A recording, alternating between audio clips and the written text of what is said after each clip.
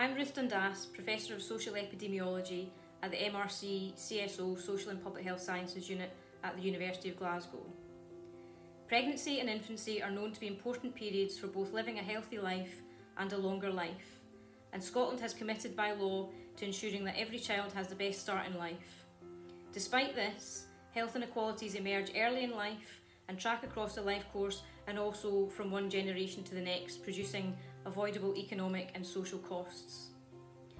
At the University of Glasgow, we use administrative data which are routinely collected in the course of services to understand where and why some children in Scotland have worse health than others, and what we can do to prevent this. For example, by linking across multiple data sources and across the early years, we've shown that compared to mothers from managerial and professional occupation backgrounds, those who are long-term unemployed are 2.5 times as likely to have been prescribed medication for anxiety and depression, and their children are 7 times as likely to be exposed to tobacco both in utero and in toddlerhood. When taking this individual perspective, inequalities appear larger than when looking at patterns of health by neighbourhood deprivation or at just one point in the life course.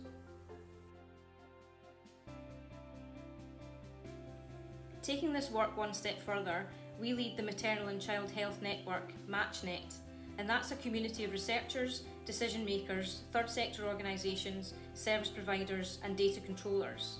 And what MatchNet is striving to do is make better use of data to test the impacts of policies through making comparisons across the UK countries. And this is an important approach because many of the policies which are most likely to improve children's lives are upstream. For example, early years childcare provision, welfare payments and grants to pregnant women.